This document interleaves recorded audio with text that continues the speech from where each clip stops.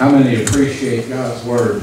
Amen. And so wonderful to have that He's given us His Word that we can look at each and every day and know that He's speaking to us through His Word. And a lot of times, people are like, God, give me a word, give me a word.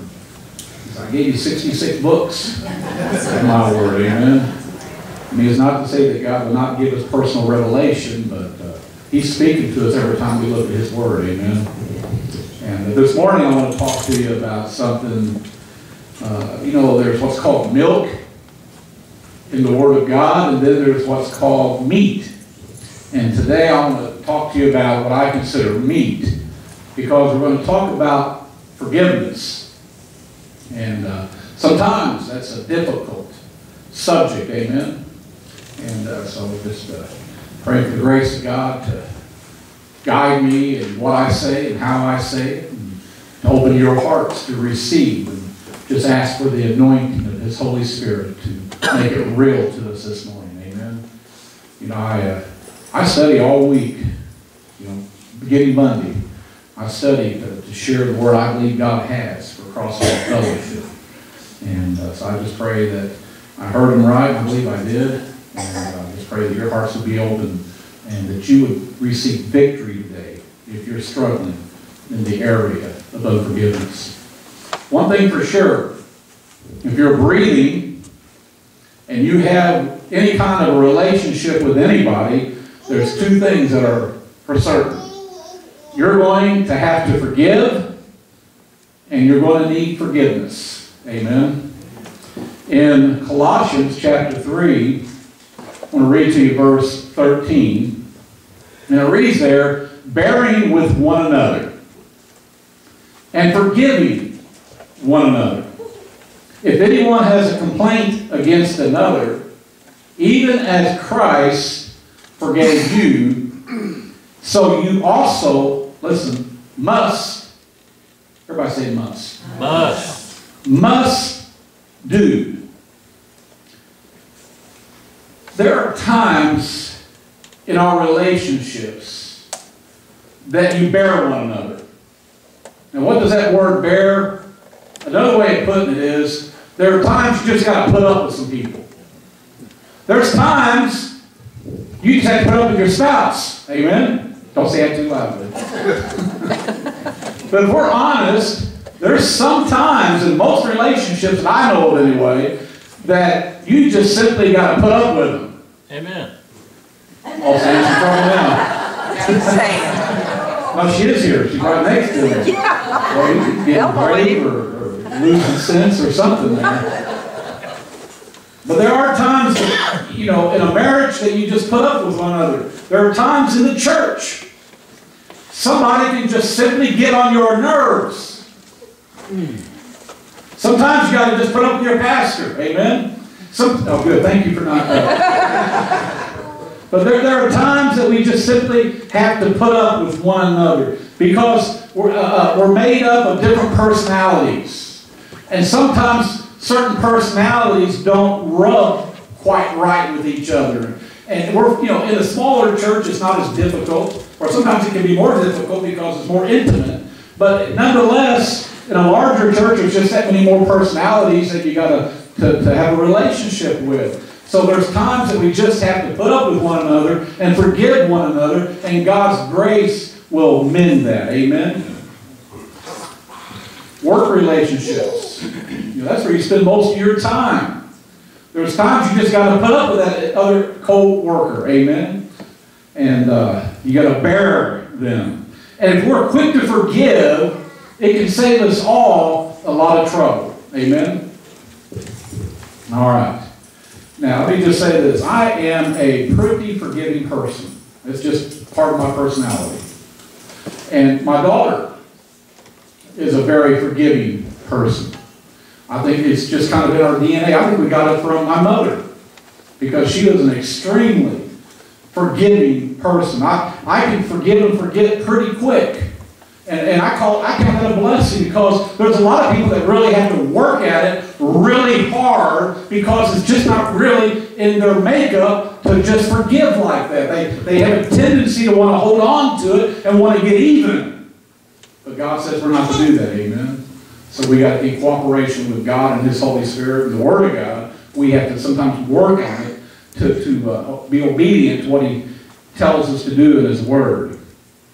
You know, there are some things that we do to one another, again, that are just annoying. And we need to learn to forgive and to forget. Have you ever heard of a do-over?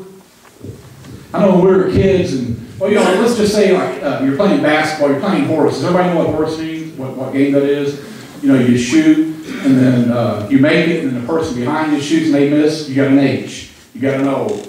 You know, RSE, and so forth. Well, you know, how about I'm playing, and I'm playing Tony. We played that game a lot of times on the basketball court. And, you know, say Tony shoots something, he makes it, and I come up behind him, I shoot, and I miss, I go, do over. And Tony's going to be like, right, Dad. H. Because he's not as forgiving as I am. So, you know, or let's say, you know, you're driving along and you're doing 55 in a 40-mile-an-hour speed zone, and the police pull you over, and the police comes up to you, and he said, do you know how fast you're going? Yes, sir, I was doing 55. You know it's a 40-mile speed limit through here? Yes, sir. Well, I'm going to write you a ticket. Yes, sir, that's fine. He writes the ticket out to you, and he hands it to you. And you say, thank you very much for this ticket, officer, but you know what? I think I'll just take a do-over. I don't think it's going to work, amen? Well, the good news is this. In life, we make mistakes.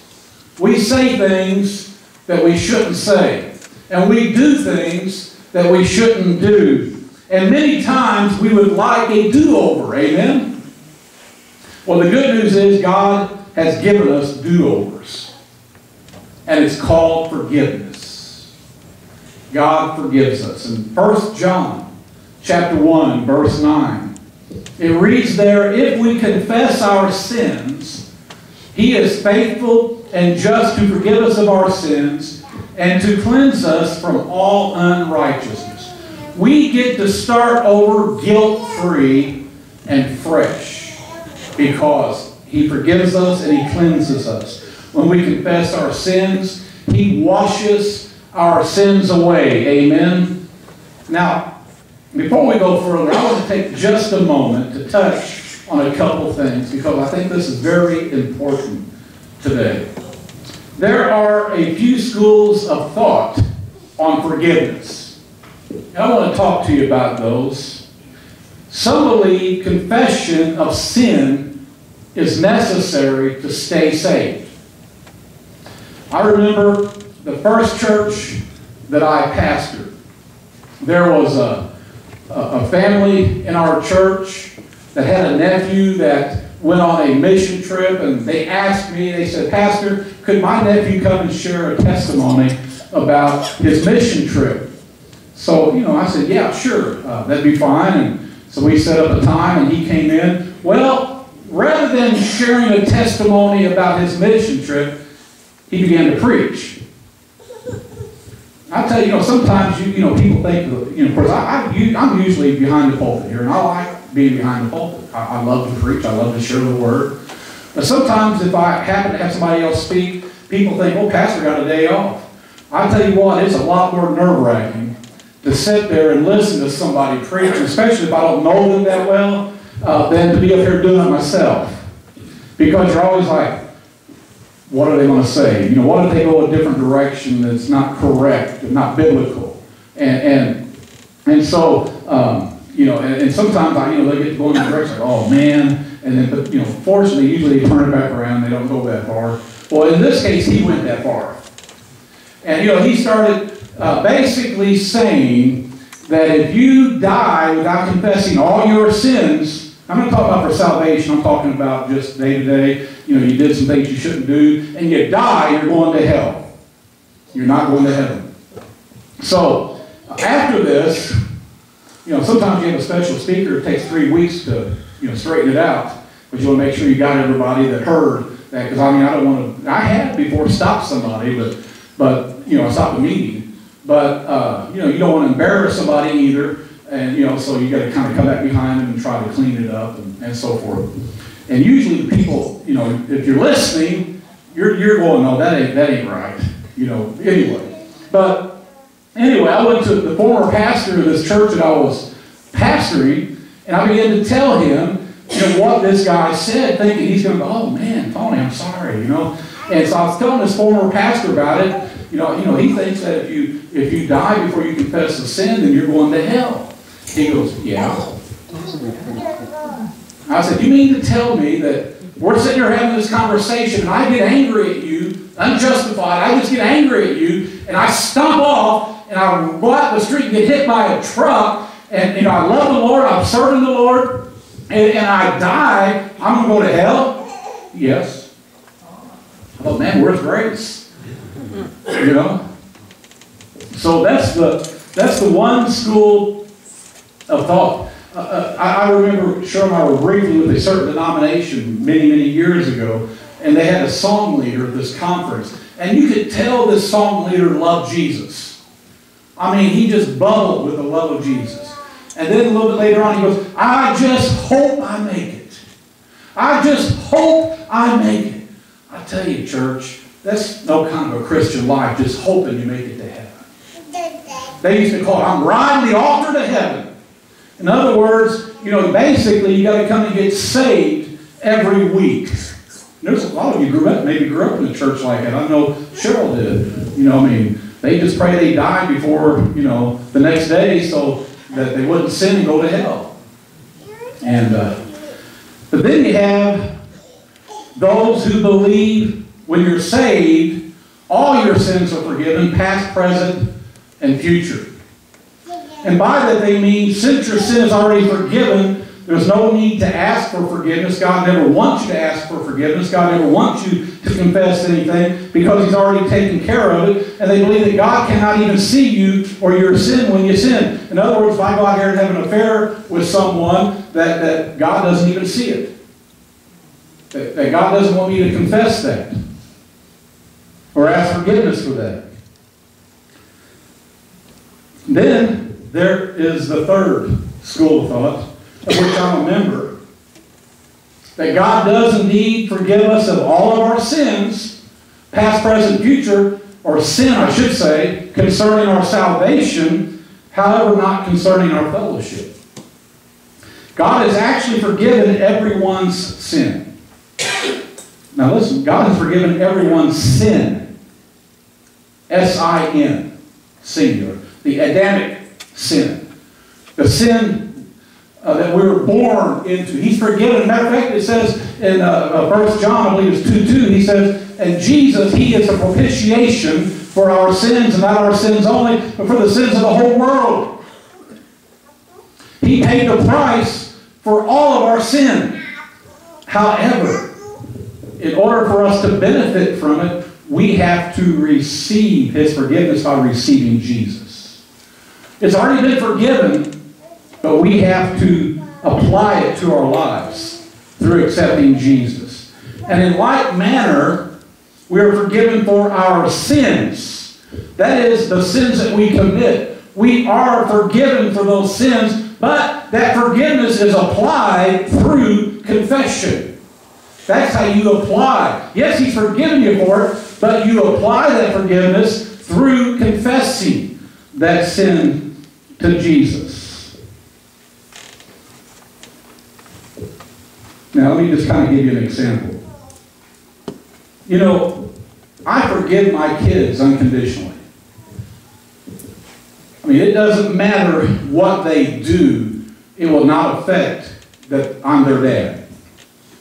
And I love them. Amen? Any parents can say amen to that? Now, that does not mean that I do not expect them to say I'm sorry if they sin against me, if they do something that hurts me. It doesn't mean I don't expect them to say I'm sorry for it, even though in my mind they're forgiven, but it doesn't mean I don't want them to confess that to me and to say that I'm sorry. You see, if they were to do something like that and then they come and confess, that frees up our fellowship. It clears the air. And it's no different with God. God's forgiven us, yes, but we're still expected to come and confess that we can clear the air for that fellowship with Him. Look, if you would, to 1 John chapter 1, verses 6 and 7. Listen to what it says. If we say that we have fellowship with Him and walk in darkness, we lie and do not practice the truth. But if we walk in the light as He is in the light, we have fellowship with one another, and the blood of Jesus Christ, His Son, cleanses us from all sin. Then I want you to look over to John, the Gospel of John, chapter 13. I'm going to begin in verse 1. It reads there, "Now before the feast of the Passover, when Jesus knew that His hour had come, that He should depart from this world to the Father, having loved His own who were in the world, He loved them to the end. And supper being ended, the devil having already put it in the heart of Judas Iscariot, Simon's son, to betray Him, Jesus, knowing that the Father had given all things into His hands, and that He had come from God and was going to God, rose from supper, and it says He laid aside His garments, He took a towel and girded Himself. After that He poured water into the basin and began to wash the disciples' feet, and to wipe them with the towel with which He was girded." Now here's the part I want you to see. "Then He came to Simon Peter, and Peter said to Him, 'Lord, are you washing my feet?' Jesus answered and said to him, 'What I am doing you do not understand now, but you will know after this.' Peter said to Him, 'You shall never wash my feet.' And Jesus answered him, 'If I do not wash you, you have no part with me.' Simon Peter said to Him," I like it, Simon Peter's an all or nothing kind of a guy, amen? "You're not going to wash my feet." But then he goes on to say, "Lord, not my feet only, but also my hands and my head. In other words, just give me a whole bath." So he went from "don't touch my feet" to "give me a whole bath."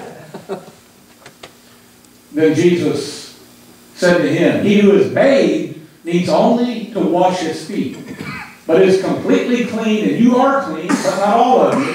For He knew who would betray Him, therefore He said, you are not all clean." Now He's talking about two things here. One is, of course, He's talking about Judas. But another thing He's talking about is the body. He said, "You're clean, but not all clean." He's basically telling Peter that he doesn't need to wash his head. He doesn't need to wash his body, just his feet. Now, if you are aware of how things went that day, you didn't have concrete sidewalks. You had dusty, dirty, muddy roads. So, you could be going to something special, take a bath, and you're all clean, and you head out there. By the time you get there, you're still clean, except your feet are really dirty. And so He's saying, "I just need to wash your feet." And you see, that is the way it is concerning our sin. We've been forgiven. We don't have to get saved all over again. But through our daily walk, we do some things and say some things, and there's some things that we need to confess. And it says He washes us when we do that. He's not washing us completely again like we're getting saved all over again. We're already saved, we're forgiven for that. But our feet need to be clean from time to time. And when you go to Him, the Bible does say confession is good for the soul, amen? At least it implies it, amen? That when we confess to God, we can walk away refreshed, restored, our fellowship with Him through that. Now, the New Testament is full of scriptures that deal with repentance, asking forgiveness, confessing sin. So, I do not see how you can get around these scriptures.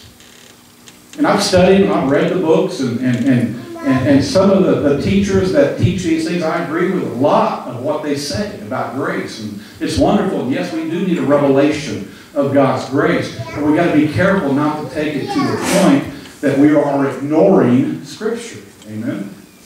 And I'm just going to take time to read some of these very quickly. There's so many more. But let me just read a few of them. 2 Corinthians 12:21.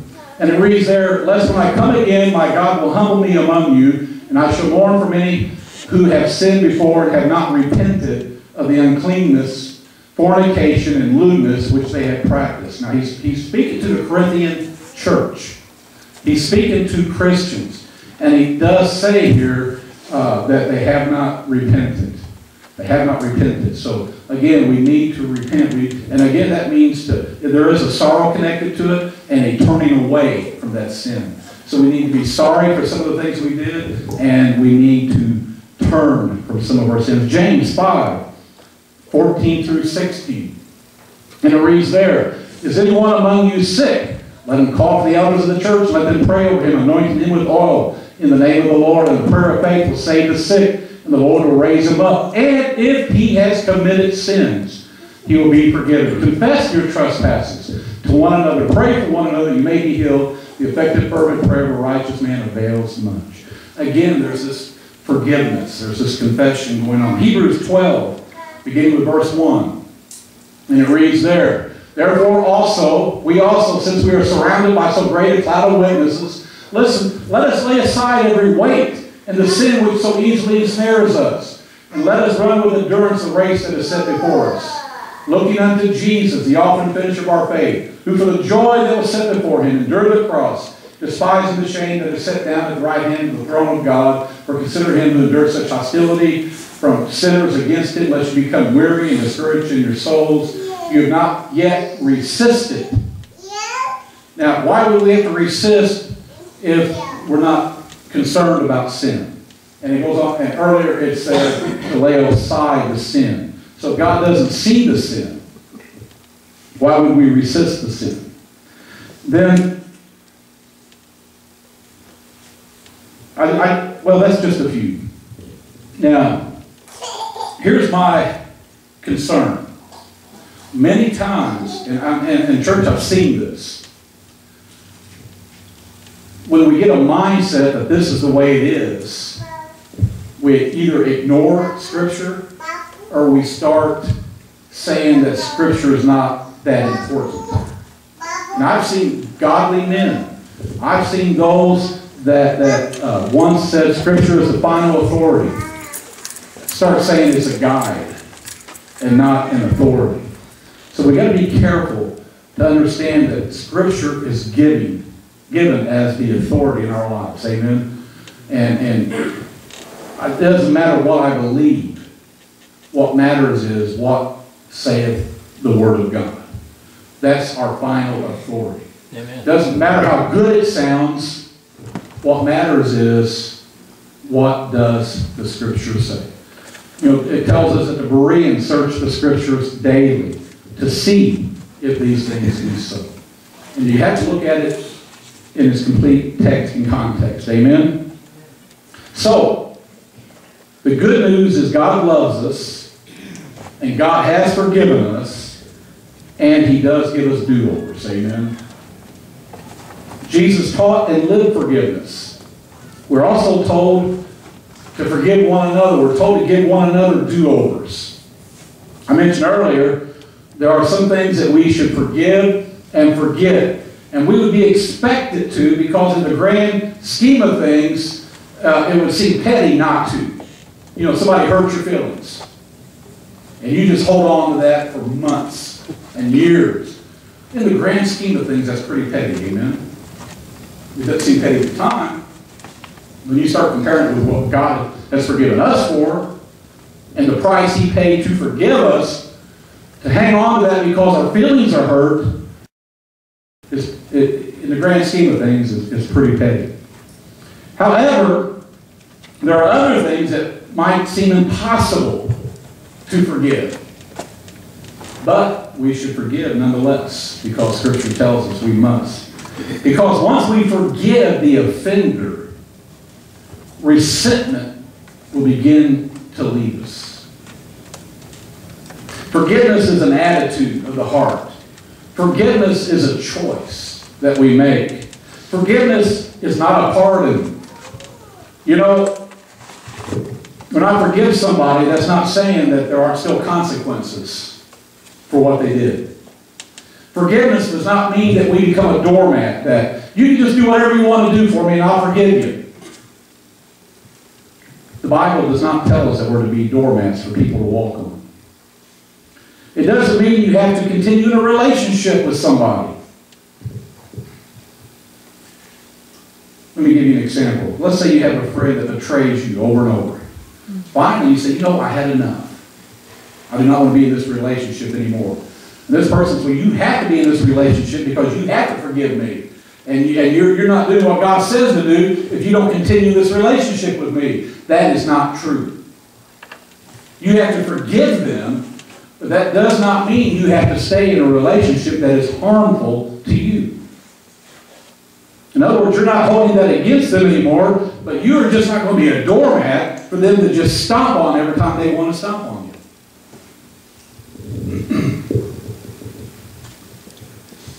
Forgiveness is not the same thing as trust. You can forgive somebody and still not trust them. You see, they should not have to earn your forgiveness.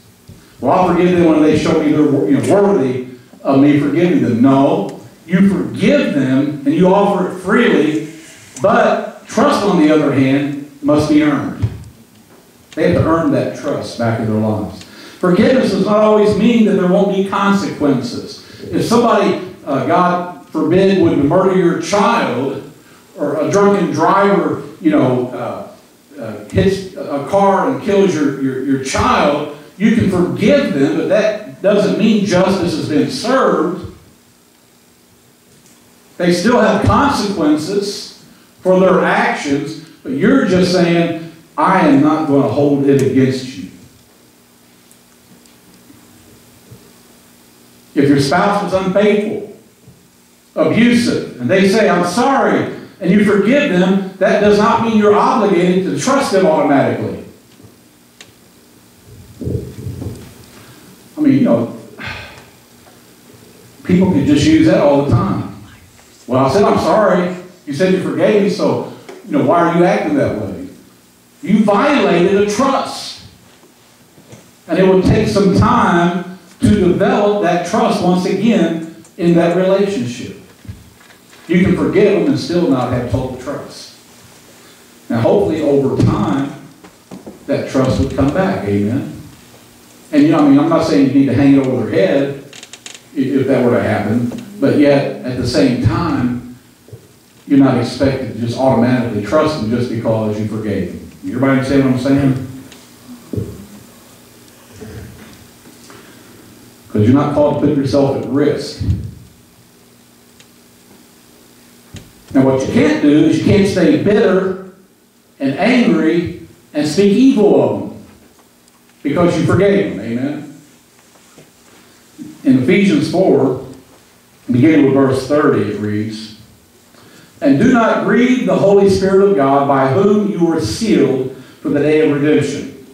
Let all bitterness, wrath, anger, clamor, and evil speaking put away from you with all malice.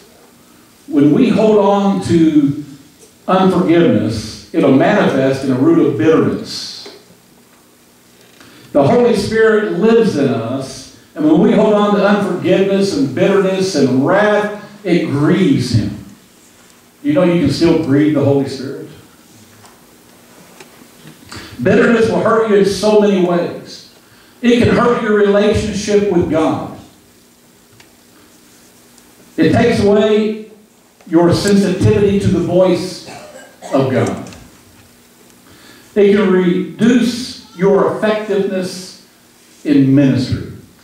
There used to be a saying, I guess there still is, I just thank God for the unity that we have and so forth. But there's a lot of churches and there's a lot of pastors that get hurt and they continue ministry, and you can tell their ministry out of hurt because you can tell that unforgiveness is still in their heart, and it's almost like they lash out because they look out and they see sheep with teeth.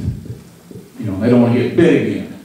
It works the other way around too, where sheep look at the shepherd. It works both ways. But that's what bitterness will do to you. It opens a door for the enemy. And we're told in Ephesians 4:27 not to give place to the devil. Amen. That's why we need to be quick to forgive. See, once you let it in, then it begins to spread to other areas of your life. And once he gains access, he takes one room at a time. Amen. Until he's just filling the whole house. Bitterness will affect your body as well. Science has proven that bitterness affects us mentally. Bitterness can cause stomach problems. It can cause heart problems. It can cause arthritis. It can cause depression. It can cause anxiety. All these things because of unforgiveness, which brings about bitterness. Again, bitterness is a choice. It's not an emotion. You choose to forgive. You make a choice to forgive. Your feelings may hang around for a while. You may say, well, I forgave, but I don't feel like I forgave him. You just got to keep reminding yourself.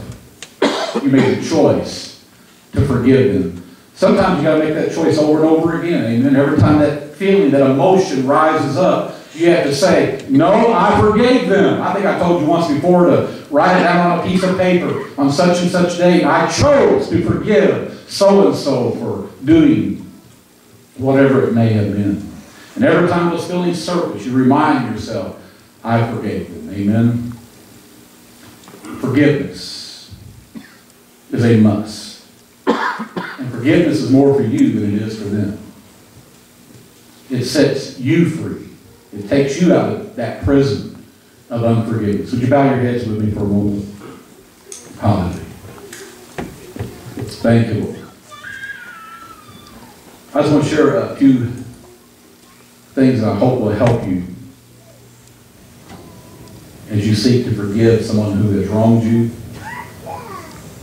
First of all, as you forgive, it doesn't mean you deny you've been hurt. That hurt is there. That hurt is real. Ask the Holy Spirit to help you with that hurt as you forgive.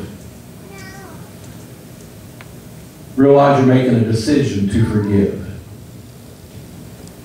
You decide that you're going to forgive somebody. You're saying, I'm giving up the right to seek revenge, and I'm putting it into God's hands.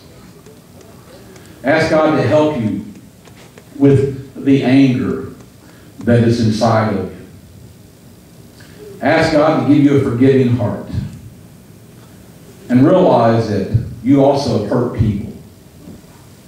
Ask God to forgive you and ask others to forgive you as well. Forgiveness. The Word of God tells us will set us free. I want you to take just a moment this morning. I ask you, just ask the Holy Spirit to search your heart. Maybe there's some unforgiveness that's hiding somewhere in you. You thought you dealt with it, but you never really truly forgiven. Take this opportunity to just say, I release them. I forgive them. Or maybe you've already forgiven them, but it just keeps coming back up. Just remind yourself that you have forgiven them. Thank God for the freedom.